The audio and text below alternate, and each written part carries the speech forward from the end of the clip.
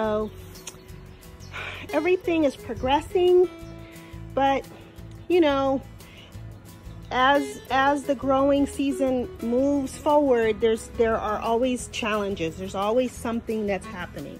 So earlier I talked about my okra, and as you can see now, the entire row has been completely decimated by whatever, I don't know. I always have trouble with marigolds. I don't know why. So that's another problem that I have to rectify.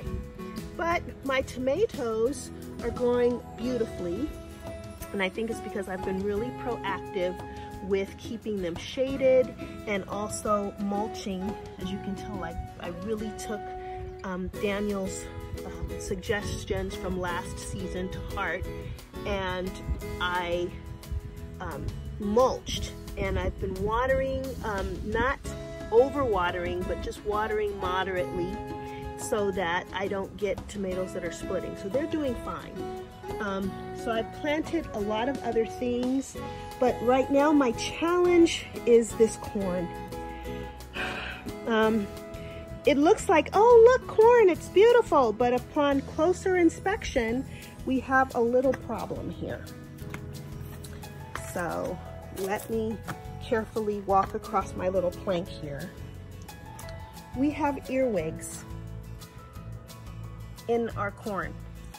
And what has happened is when they eat the silk of the corn stalks, as you can see, a lot of my corn no longer has silk.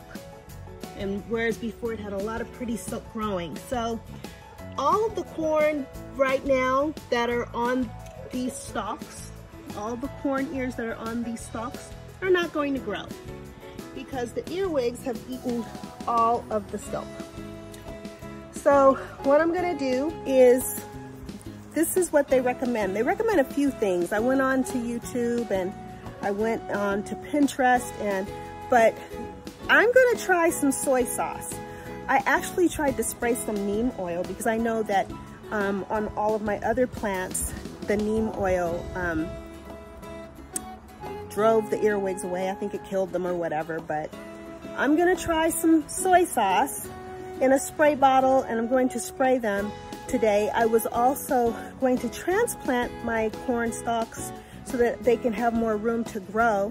So this right here is a challenge. This is something, because I don't know about planting corn and all of this stuff. And when I was a kid, when my mom grew it, it would just grow and we'd get corn. But we have really bad earwigs.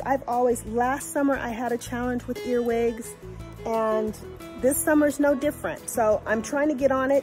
I actually have been very successful in the raised beds with the earwigs because I fought them, just, you know, but I wasn't expecting them in my corn. So here we go, right? So I'm gonna spray it on here and just watch the development of my other corn stalks.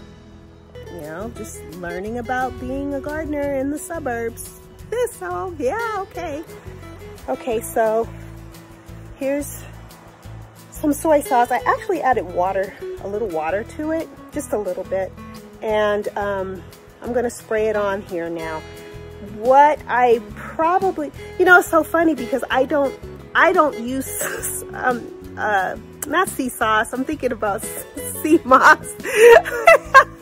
But soy sauce, like I was saying, I add a little water, but it's so funny. I don't use soy sauce on my food because I'm hypothyroid ick, or I have hypothyroidism, so I don't normally use soy sauce, but I guess this is a perfect time to use it on my plants. So here I go.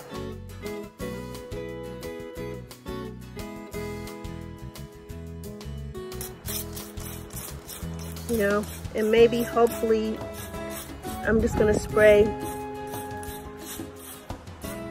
Okay, I'm gonna spray here. I'm just spraying all up and down. They also recommended putting some Vaseline or something on. See, look at that. Trying to eat that one. You're not gonna get to that one, boo.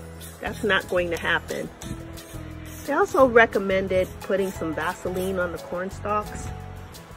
but I'm not sure about that one. I'm just going to give you a bath. You're gonna smell like something delicious. But I don't know. I don't know what's in the soy sauce that prevents the earwigs, or it's toxic. I don't know. See, that one's a goner, but you know what? I'm gonna keep hope alive. And I'm just going to douse every single part.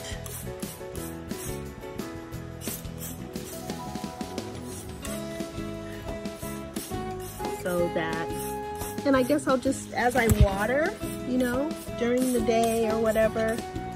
Look at that. That's not even gonna happen, but you know what? I'm just gonna, like I said, remain optimistic. Down in all these little segments, I guess I'm learning that these little segments here, that's where, oops, don't put it on the pollen though. Okay, but, yes. Come here. Yeah. No, no, no, no, please don't do it. Have some more. Okay. So I think it's just all about remaining hopeful at this point.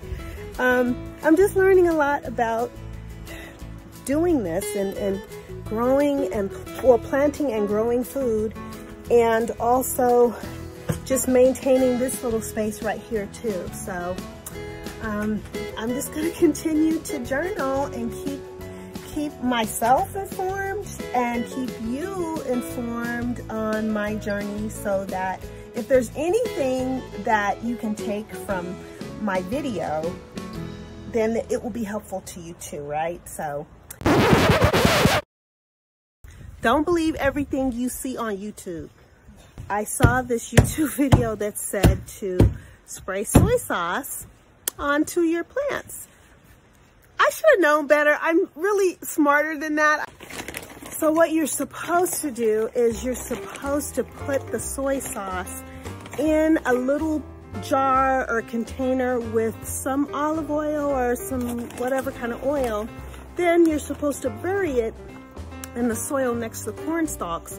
So then that way it draws the earwigs to a trap, and then they drown in their own little greedy pleasure. That's what you're supposed to do. You're not supposed to spray that stuff on your corn stalks.